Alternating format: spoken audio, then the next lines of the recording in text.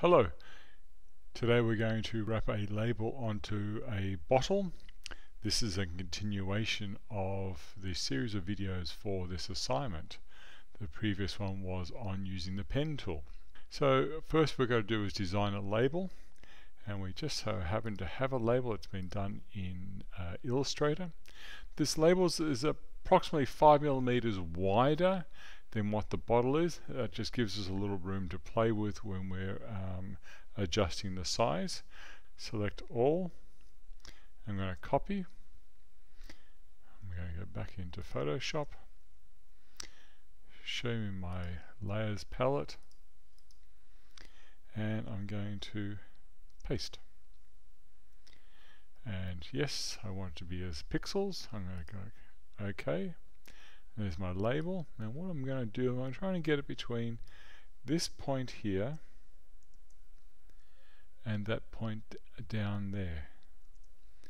And I'm just going to move the label just like that, and it's just going to stick out either side. I'm just going to load it up so you can see it better.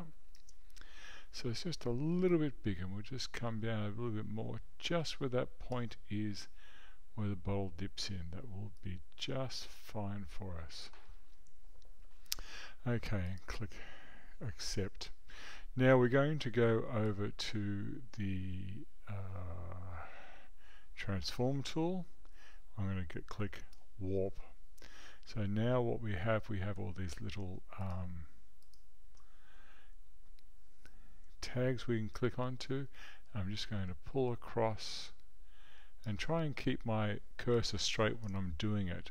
I don't want to go down. As you can see, it really does actually make a difference to it. Just make sure I'm going to keep it straight. I go down to the bottom area, and by doing this as well, I'll show you in a second on this one here. If we were actually to move it in too far, it actually really affects the type quite a lot. By moving in just a little bit, it doesn't affect the type too much, especially around the center. Around the edges of the bottle, of course, you expect the type to wrap around a little bit, and it does it slightly here. And what we're looking for is just to get, by using the handles, just get the label just over the edge slightly of the bottle. Now the bottle's, oops, see what happens? See, like that? We don't want that to happen. So I'll just press undo, and I'll try that again. Make sure I keep it going straight across. And you can see here where the bottle's just not quite square. There it is there. See how the bottle just dips in a little bit there? And what we can do is we can add another point, and we'll just pop it there and just bring it out a little bit, and that should help us straighten up the bottle a little bit more. We'll just go to this handle here and just have a quick look and just bring it in a little bit like that. That's not too bad, I think. Not too bad at all. We'll just zoom out. I'll just zoom in a little bit more to have a look. I think that'll be okay. And if you want to check, we can just change the opacity down a little bit, and we'll just have a look at about there, and it looks pretty good actually. That looks pretty good actually. If anything, we could just bring in a little bit just here like that. I think that'll be fine. We'll click OK, and we'll just change the opacity back to 100 and just zoom out a little bit. Okay, now there's our bottle. We have it with the label all set up. Now as you can see, the label is fairly flat. Now I'm just going to select the label again, and I'm just going to press T. I'm going to press Control, warp again. Okay, what I'm going to do this time is that I'm just going to see how the base of it, we just need to show that the bottle is round. And again, I'm making sure I'm using a nice even downward strokes, because you don't want to actually sort of start wobbling things around. So you're stretching it like that. All we want to do is just to make sure that it comes down in a nice, good curve. We'll just do the same to the top. We'll just come down a little bit. Just a bit like that. And we'll just zoom out and have a look. It's not too bad. We could go a little bit more on the base. Just a touch. Okay, I think that should be right. We'll just click OK. Yeah, that's not too bad. Now what we're going to do is that we're going to click on our layer, and we're going to push the control button, and we're going to make it into a smart object. Now what we're going to do is that we're going to put our cursor onto the little icon in the layer, and I'm going to press the command button and click. And you'll notice now that my label has got a marching answer around it. It's now selected in that area. So what we're going to do now is we're going to put some shading onto the front of the label. And what I'm going to do is I'm going to put another new layer in by clicking the plus sign. I'm going to get my paintbrush. I'm going to go to about 500. About there, that'll do. And what we're going to do, make sure it's on black. Just zoom out a little bit. And we're on our new layer. We've got this, and you watch this. And now we just go all the way down with our paintbrush. We can go up and down. And don't worry about it as painting black. We're going to change the opacity, and because we have only the label selected, it's not painting anywhere else. Okay, so now we'll just go over to our opacity. Let's change it to multiply, and let's go.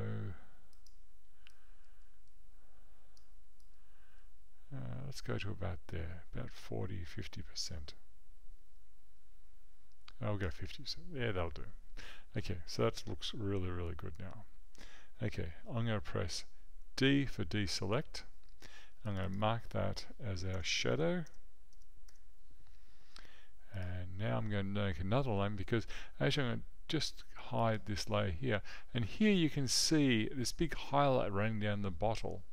Well, we need to have that highlight run across the top of the label.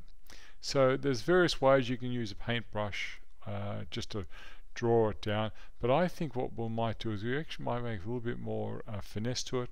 I'm going to make another layer. I'm going to call this layer highlight, or HL for short. And what I'm going to do is I'm going to grab the pen tool, and I'm just going to, with the pen tool, and I'm just going to mark out where approximately the highlight is. I'm going to go all the way down the bottom here to about there. I'm going to come across to about there, and then I go back up to the top, and that should give me a rough idea where my highlight is. This should be perfect. Okay, now while I've got made the path, instead of making a selection, I can go straight into the path tool, and there's my path there. I'm just going to put here HL for highlight, save the path, and we're just going to go to fill path. I've got a radius of 1 pixel. It's not much, but it's enough, and click OK. I'm going to deselect the path, and there's my highlight. I'm going to go back to my layers, and I'm going to now go into screen, and we're going to change that down to about there. Now it's very harsh looking. There it is there. And what we're going to do is just going to give a little bit of a furry edge to it. And this one I think is probably a good idea. We're just going to go into motion blur. And this works quite well, around about 15, perhaps about there. Being the label, I won't have too much imperfections, but it's enough just to give that little bit of softness to it. Actually, we'll go 10. That'll do. And click OK. Yeah, that's not too bad. We might even just drop it down a lot more. It just only has to be a little bit of, what's that, about 20%? Yeah, I think that looks not too bad. Okay, now we're going to put another shadow on the other side of the label. Now we've put the highlight in, so I'm going to have my shadow layer selected. And what I'm going to do is I'm going to go over to, back over to the Smart Object thumbnail, and I'm just going to click again, Command, and then there's the path, there's my selection around the label. And I'm just going to, with my shadow selected, I'm just going to put in just a little bit of highlight shadow there. There we go. And again, because it's on the same layer, I can adjust it a bit less, a little bit more, to what I think is reasonable enough. It's not too bad like that. And to show the full effect, off, on. That really gives it a nice sort of a cylindrical look. Okay, I'll deselect those little marching ants. And there's our bottle. We have a highlight, a shadow, and a label. Okay. Now we're going to try something. We're going to go one step further, like we always do. We're going to put some droplets onto the bottle.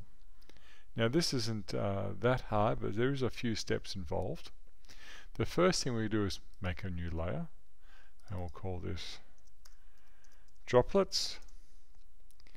Okay, and now what we're going to do is that we're going to go to our paint, and we're going to want to select our paint, and we're going to make it 34, 34, 34. That's going to give us a nice dark grey. Click OK, and we're going to fill the layer with our foreground colour. There it is there. It looks awfully dark, don't worry. Now we're going to go over to our filter, go down to render, and render, and into fibers. Variance, we're going to have around about 30 and 1. And if I click that, see how it keeps changing all the time? We'll pick out something about there. We'll see how that goes. Click OK. Now what we're going to do is that we're going to increase the contrast. We're just going to adjustments into levels. And we're just going to adjust this all the way up to make it quite dark and contrast about there. And I'll bring this one into about there. I think that should be should work out pretty good. Okay, nice contrasting. That's what we're looking for. Okay, now the next thing we're going to do is actually add a bit of a blur to it. So we'll just go to blur, Gaussian blur, Gaussian blur, and we're going to make it, let's see, yeah, I think 5 will be fine. That'd be great. Now we're going to filter, gallery, here we go, and we're going to start off with this one first. We're going to go to stained glass. Okay, now the stained glass cell size is about that, I think about 20. We want a reasonable size, 20, and see how we can change here the thickness of the border, and from our experience about those, and the light intensity. We don't want to get too bright, because what happens is that we get too many highlights in the one area. So actually we'll keep that to 0, so we lose a few highlights. That's good. That makes it very random looking, is what we're looking for. And click OK. Okay, now we're going to go back to the filter gallery. We're going to go up to sketch, to plaster, and I've already got this setting here. What's this? 34 and 10 for smoothest, and our light is coming from the top. That's exactly what we want. And click OK again. Okay, I'm just going to zoom into this so you can have a look. That's what our little objects look like. Now what I'm going to do is go to the magic wand tool. I'm going to select our background. I'm going to press delete. And what I'm going to do now is deselect that and go back over to a droplet layer. I'm going to go change the blend mode to overlay. And I might just drop that down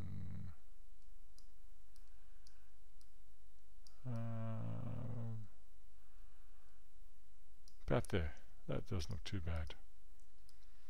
Okay, and as you can see, there it is on our label. It looks really quite realistic actually. And if you want a few more, what you can do is you can move that layer around a bit.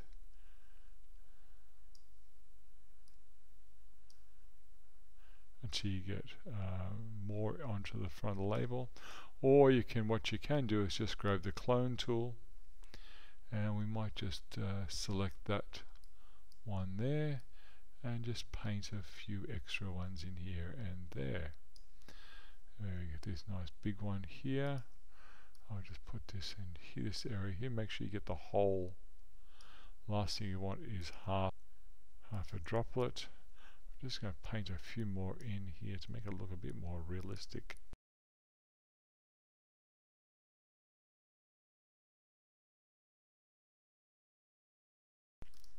Okay, so that's not too bad. Now, what we want to do is we want to go to our paths, go to the bottle path that we've created earlier.